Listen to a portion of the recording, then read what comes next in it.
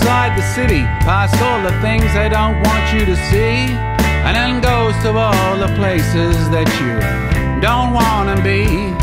It's the home of the high-vis shirt and the clapped-out Commodore, of smokes hanging out the window and one eye out for the law. There's no prestigious location, no desirable postcode.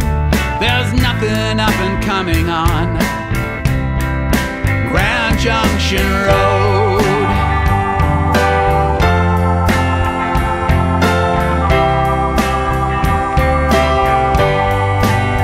Grand Junction Road.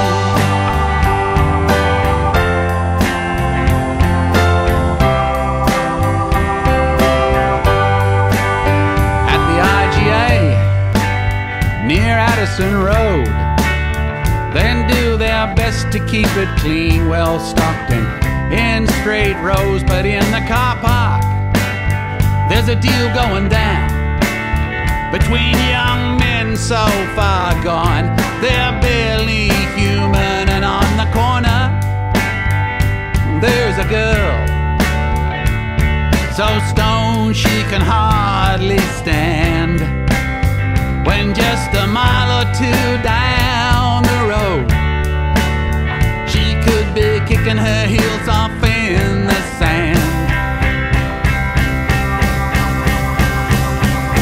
There's bottle shops selling to the always pissed, prostitutes servicing the never kissed, late night pokies for the barely missed, truckloads of crap for the wing-filled tip. It's the place you go to make a living, it's not the place you want to live in. It won't find nothing to ease your load, driving down Grand Junction Road.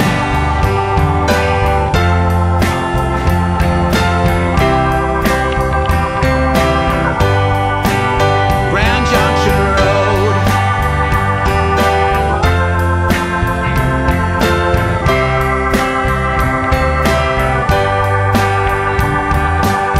My father worked in a factory there, just down from the prison.